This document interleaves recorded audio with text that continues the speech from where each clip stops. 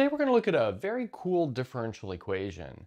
And well, what makes it nice? Well, observe that over here on the left-hand side, we have a y prime in the exponent of y. So I think that's pretty unique in terms of differential equations that you might see in a standard differential equations class. And well, what's nice about this is it's constructed in a way so that the solution is pretty nice. Okay, so let's look carefully at the differential equation, which is in fact an initial value problem, and then we'll solve this. So we have y to the y prime equals x to the y.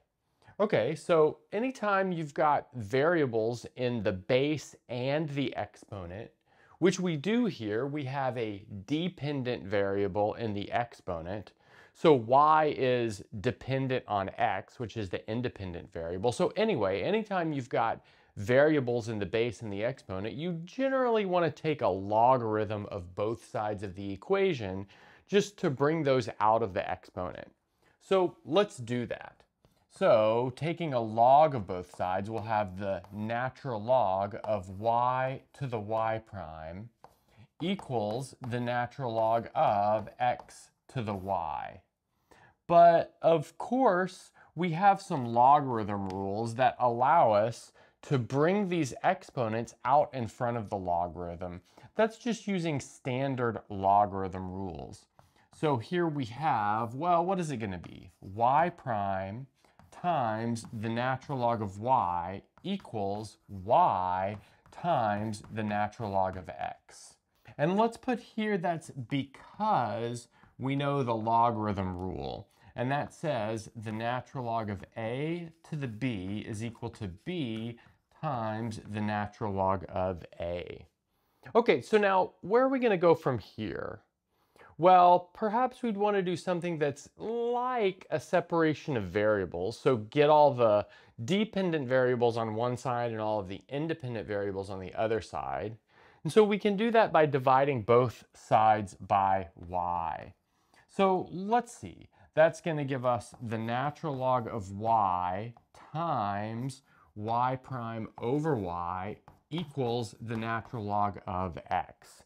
And I've written it like this because now let's observe that the derivative of the natural log of y is equal to y prime over y. So it looks that, in fact, something like the chain rule has been done to the left-hand side of this equation, and that motivates us to maybe do some sort of substitution.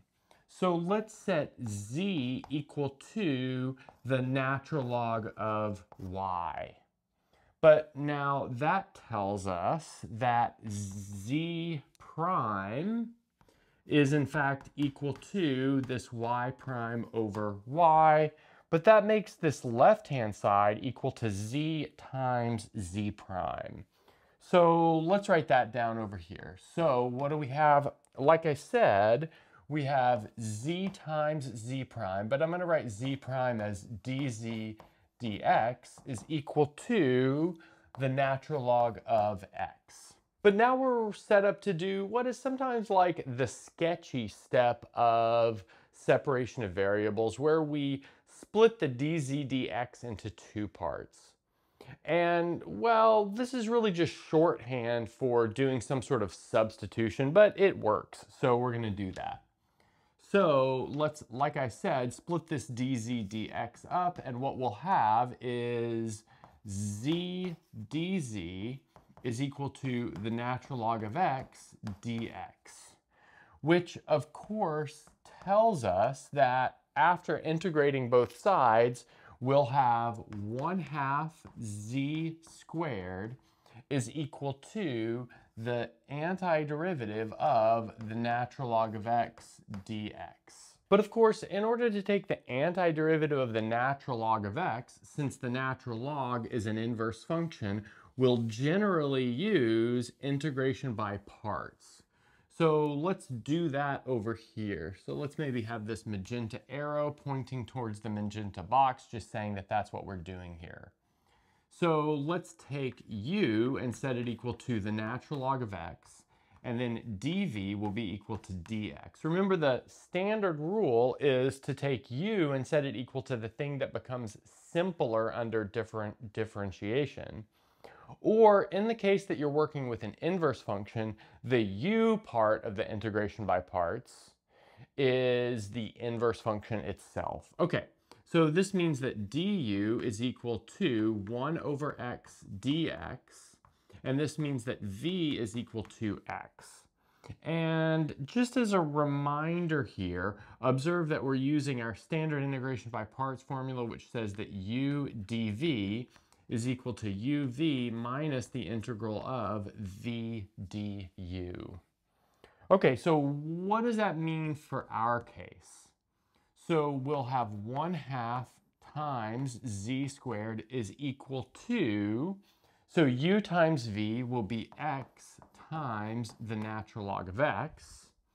And then let's see, minus the integral of v du. So that'll be minus the integral of, well, x over x dx, in other words, just dx. So that means here we have x times the natural log of x minus x, and then we'll put plus our constant of integration in there for now. So now let's maybe figure out what that constant is by applying our initial condition up here, which is y evaluated at 1 equals 1. But notice that z is equal to the natural log of y, but since the natural log of 1 is equal to 0, we know that z evaluated at 1 is in fact equal to 0. Again, by our initial condition up here. Okay, so from here what we're going to do is, well, apply our initial condition. So let's set x equal to 1 and see what happens. So by our observation over here, we know that the left-hand side will become 0, and that'll be equal to, well, x natural log of x. Well, that's going to be 1 times natural log of 1, which is 0, and then minus 1, and then plus a constant. But that tells us that this constant is in fact equal to 1. Okay, so I think that's looking good. Now what we'll do is solve this equation for z. So let's see, we'll have z squared is equal to 2x times the natural log of x minus 2x plus 1. So I just multiplied both sides by 2, and then I inserted the fact that c was equal to 1. But now we can take the square root of both sides, and let's see what we have. So we'll have z is equal to plus minus the square root of 2x times the natural log of x minus 2x plus 1. Okay, great. Now the question is, well, do I take a plus or minus, or am I left with both choices? Well, in this case, we're left with both choices, and this is just depending on, well, what the value of z is away from this initial condition. And you might say, well, doesn't that contradict some sort of uniqueness of the solution?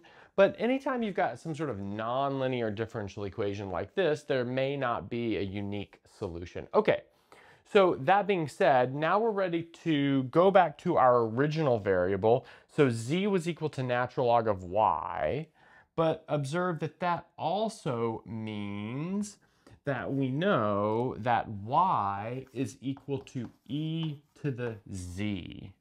So since we know that, we can just jump to our final, solution. So we'll have y is equal to e to the z. We know z is, that object over there. So what we have is y is equal to e to the plus minus square root of 2x times natural log of x minus 2x plus 1. And there you have it. That is our final answer. And that's a good place to stop.